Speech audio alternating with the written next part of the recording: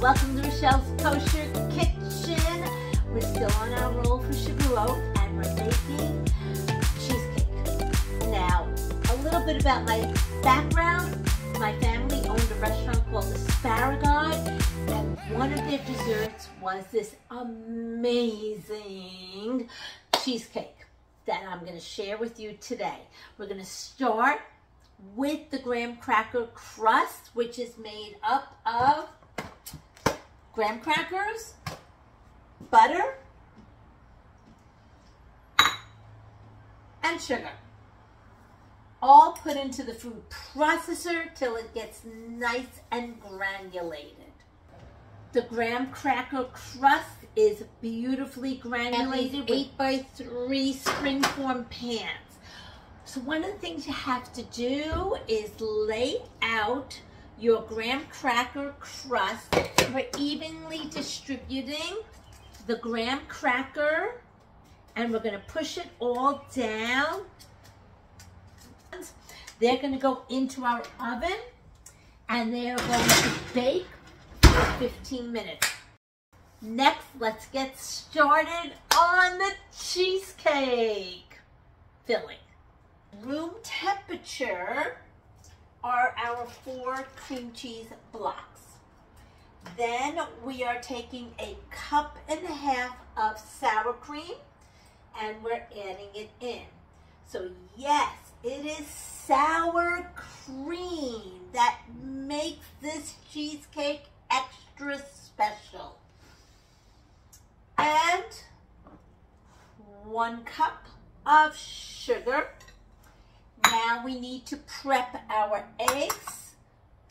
4 eggs are going to go in. That's it. Oh, there's one little extra ingredient. Perfect. Teaspoon of vanilla. Turn it on. You don't want to overbeat it, so you're only going to beat this for 2 minutes. Zest. So we're going to take our zester, put it right over the top. We're going to zest 1 lemon, and as soon as we're going to put in 1 tablespoon of lemon juice, freshly squeezed. So we take our little juicer. All right, lemon is in, sour cream, cream cheese, sugar, and we're going to give it another bit of a whirl. Now we're ready to fill our spring pans. Spring pans with foil. So just give it a nice little wrap around, and you want your graham cracker crust, see how nicely it looks, to set, cool off just a little bit before we pour in our mixture. Now we're going to take our beautiful mixture of spatula, and we're going to pour our mixture right on top, half here and half here. Here's the technique.